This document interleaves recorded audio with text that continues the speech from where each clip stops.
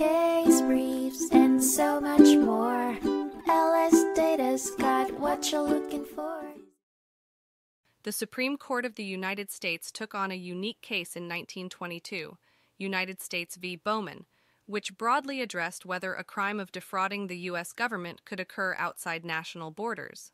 Set against the backdrop of maritime trade, the case rested on the allegations of deceitful behavior by the defendants involving a significant transaction with the Standard Oil Company.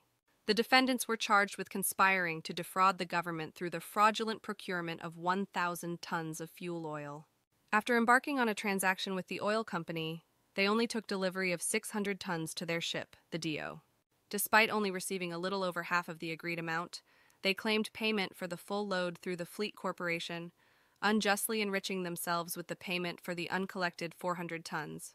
However, something unexpected occurred at the district court level. The court declined jurisdiction in the case, believing that the conspiracy, which unfolded in the high seas, fell outside of its purview. This gave the defendants grounds to maintain that their supposed crime either took place outside of the United States jurisdiction or within Brazil's. This unexpected murkiness paved the way for the case to be escalated to the Supreme Court. The Supreme Court, upon its review, decidedly refocused the case on the key issue, spanning the geographic boundaries of criminality against the U.S. government.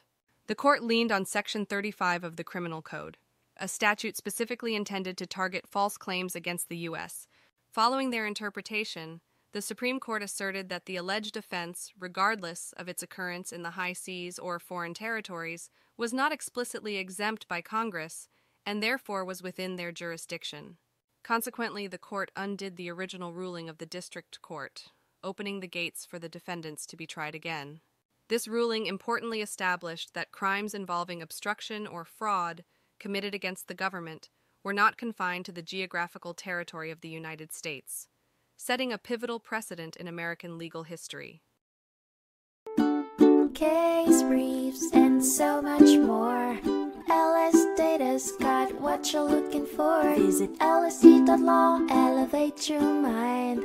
Leave the stress of class.